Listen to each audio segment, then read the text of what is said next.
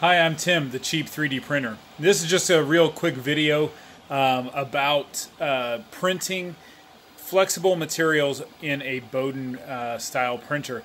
A lot of people say you can't do it. A lot of people say it is just not possible, or it's next to impossible, or you know, it just takes a whole lot of work to do it. I just printed off something. I haven't even taken it off the build plate yet.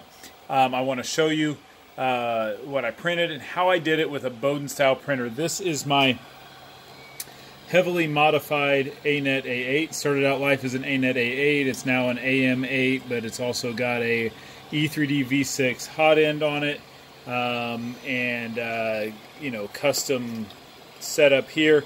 And I just printed this guy right here. You know him as the flexible Octopus. You've probably seen him around. And we're going to go ahead and get him off the build plate.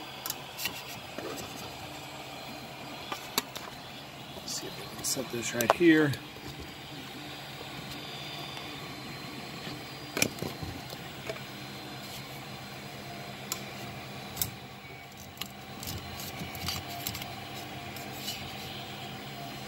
All right.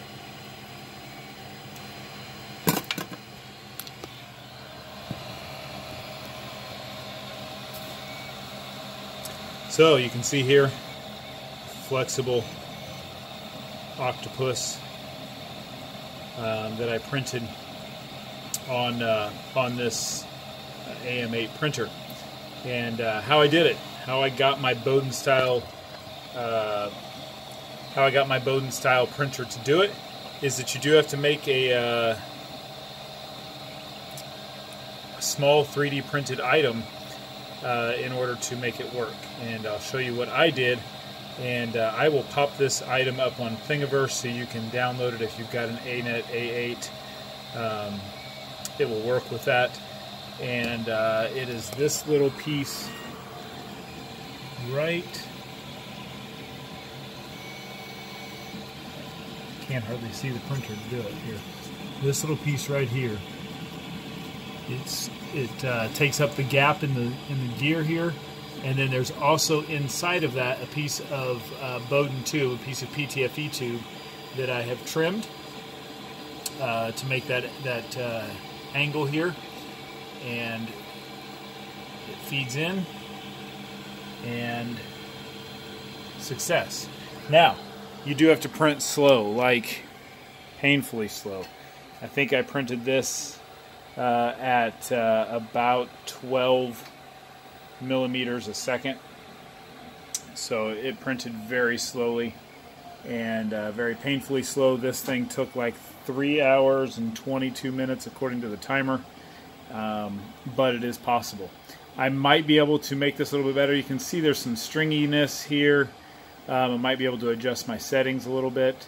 Had to turn my fan completely off to get it to print, but it did print. You can print flexibles on a Bowden style printer. You just have to have a few little modifications and print slowly. So it is possible. And you can also go to, if you check out 3D Maker Noob's post on his little addition for the AlphaWise U10 and U20, there's a little piece that goes into the AlphaWise U10 and U20 that he 3D printed, and you can put that in your AlphaWise and it will print flexibles. He has that piece up on Thingiverse also, and so yeah, if you want to print flexibles, just make sure that gap is as small as possible in between your gear and your Bowden tube, and get busy with it.